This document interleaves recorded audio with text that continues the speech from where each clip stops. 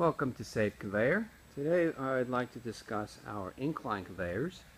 We manufacture these in a different length of starting angles or infeed, different heights and different angles. But basically when you're trying to get a quote or you're setting a layout for an infeed conveyor, you really want to start out by first defining at what point you're going to drop off.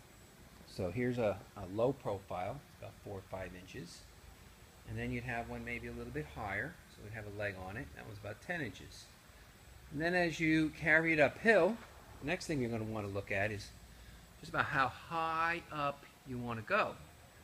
So this particular model has an 84-inch long section at 45 degrees, and they're getting it up to about 60 inches for the drop.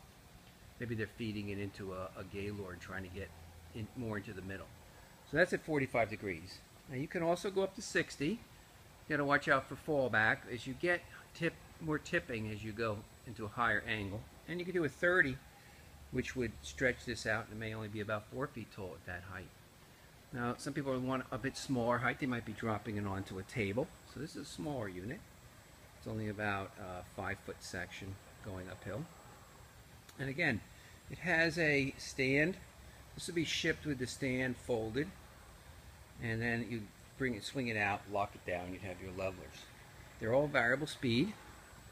So this particular model here is operating, kind of hard to see that speed controller, but it's operating at 10 feet per minute.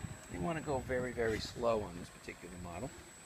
You could have one that goes faster. We can go up to 250 feet per minute. You're throwing things in the air. This one's not turned on. I'll turn it on. So this one here is operating at about 40 feet per minute.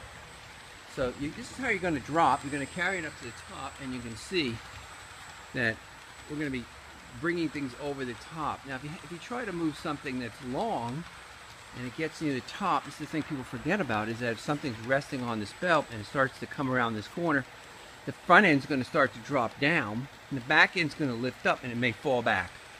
So you'd have to have something with much taller flights. We can order taller flights, but it gets much more pricey because it's not our belting, it's a purchase belting, and there are issues with the purchase belting.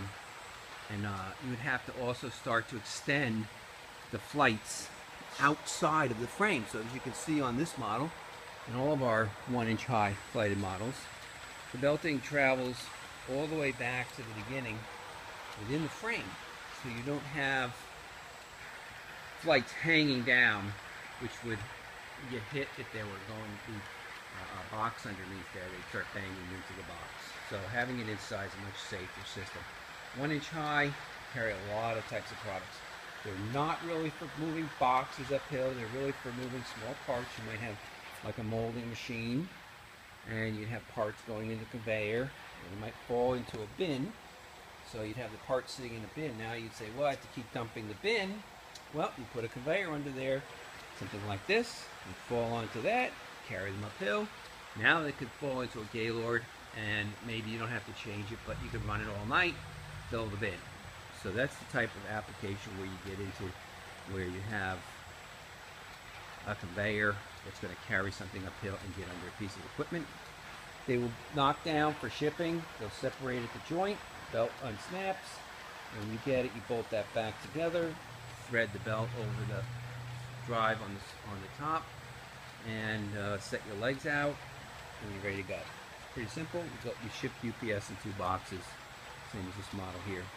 We try to limit the lengths to 8 feet on the incline section. We don't make them any taller, and the bottom section can also be 8 feet. So you could build an 8-foot into an 8-foot if that's what you wanted to do. Most people want to have a small section at the bottom just to get it under a piece of equipment. And it's easier to drop it onto a flat section than dropping it like right onto the incline where it would start to immediately roll backward.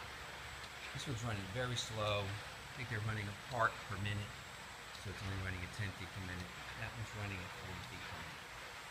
So if you're looking for an incline conveyor, we may have the opportunity to work with you and quote something. These are the types of dimensions that we'd be looking for. Thanks for watching.